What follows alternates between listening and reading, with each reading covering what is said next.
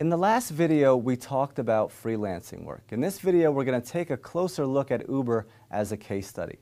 Now, you've probably heard of Uber by now.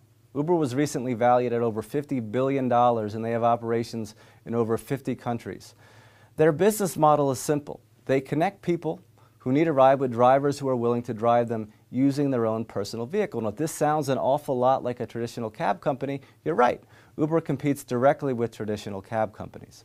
But unlike cab drivers, Uber drivers use their own car, and this means they're responsible for all the costs associated with using their vehicle, maintenance and repair costs, for example.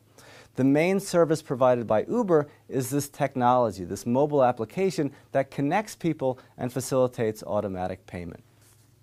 To many, Uber is symbolic of a technology-mediated on-demand or gig economy.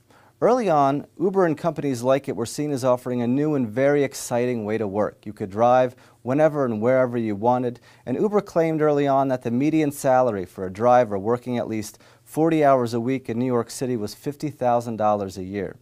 Since then, people have challenged these earning estimates, and some people have raised questions about some aspects of Uber's employment model. The critical issue is how these drivers are classified. Whether they're employees or independent contractors, the legal distinction has important implications for drivers' experiences and protections. Uber refers to its drivers as partners, but Uber does not consider its drivers employees, and many feel that they have virtually no input into company decisions, including pricing and passenger-related policies. For example, Uber retains full control over the base rates that drivers can charge. Uber started off with higher fares but has cut them on multiple occasions in order to try to boost ridership. In fact, there are reports that UberX drivers, UberX being the most commonly used lowest cost service, make only a little bit more than traditional cab drivers. And that's before factoring in all the costs that cab drivers don't have. Also, Uber drivers can be fired automatically by a computer if their passenger rating falls below a 4.6 on a scale from 1 to 5. Drivers have no way of contesting ratings that they perceive as being unfair, and Uber doesn't tell its passengers how their ratings might affect drivers' employment. A passenger might reasonably assume, therefore, that a 4-star rating is pretty good, but actually, 4 stars could nudge a driver below a 4.6 and therefore out of a job. Uber also collects, analyzes, and profits from a wealth of driver data, but is guarded about which data are shared back with drivers.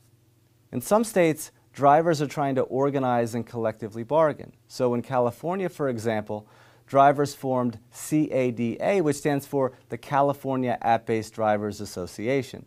But these drivers face a difficult road ahead because U.S. law does not require Uber to negotiate because Uber considers these drivers independent contractors, not employees. In other words, they're not management's problem. The city of Seattle acted on its own recently and passed a law that enabled Uber drivers to organize and negotiate for better conditions. Next summer, a federal court in California will hear arguments in a lawsuit that challenges the way that Uber classifies their drivers as independent contractors rather than employees. So as it stands, the California App-Based Drivers Association is trying to bring publicity to some of these issues, but it doesn't have very much leverage beyond that. So as Hillary Clinton points out, this on-demand or so-called gig economy is creating exciting opportunities and unleashing innovation, but it's also raising hard questions about workplace protection and what a good job will look like in the future. Beyond policy solutions, some entrepreneurs are stepping forward with ideas for improving on-demand workers' experiences. SherpaShare, for example, helps Uber drivers manage their earnings and job-related expenses and also connects them with similar workers in their area. So the question that I would pose to you as a class is, what do you recommend that Uber drivers do to improve their employment circumstances?